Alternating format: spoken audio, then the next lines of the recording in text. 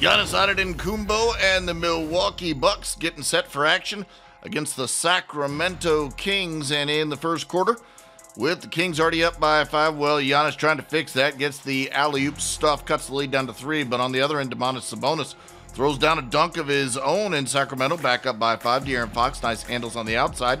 Drives, finds a little space in the mid-range and knocks down the soft shot there. The lead grows to 11. Then Giannis Antetokounmpo missing the first one, gets the board, gets fouled on the dunk, misses the free throw. He had 30 points and 13 rebounds on the game. Malik Monk, nice handles, goes baseline for the tough lay-in. Then De'Aaron Fox shoves off Bobby Portis, gets the clear lane, and stuffs that one home.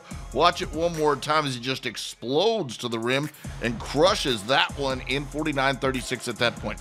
Later in the second, Keon Ellis with the deflection on Damian Lillard. Kings going the other way. Ellis finds Sabonis under the goal for the bucket there, and then Fox finds Sabonis driving, and he gets another jam on this one. Sabonis, 22 points, 11 rebounds, 8 assists. Sacramento by 19 at the half. Harrison Barnes drives down the lane for the lay-in in the third quarter. The lead grows to 21. Then Fox pokes it away from Antetokounmpo, goes the other way, and gets the jam in transition. Watch this one more time. The lead at 20 at that point, 86-66. Sacramento cruising. Fox with the pull-up from the free throw line, 29.7 assists, 6 rebounds in the game for Fox. Then Malik Monk, catch and shoot 3. It's 107-79 after that.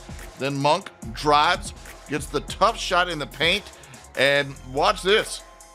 Says AJ Green's a little too small. Monk, 25 points, 5 rebounds, 5 assists, and Sacramento wins this thing 129-94.